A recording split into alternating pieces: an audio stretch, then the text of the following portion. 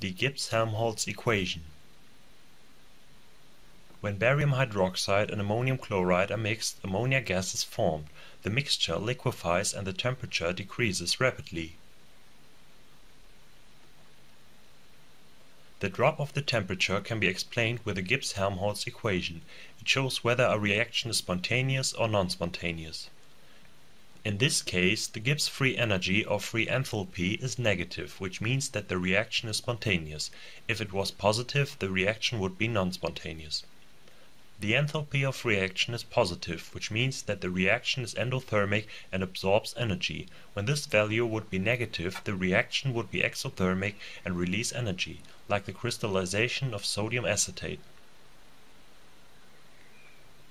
The reaction takes place at room temperature, which is written in Kelvin. The entropy or the disorder increases because the crystal water is released from the barium hydroxide and the ammonia gas evaporates. That's why there's a spontaneous endothermic reaction. This was the explanation of the Gibbs-Helmholtz equation. I hope you enjoyed. Please rate and comment.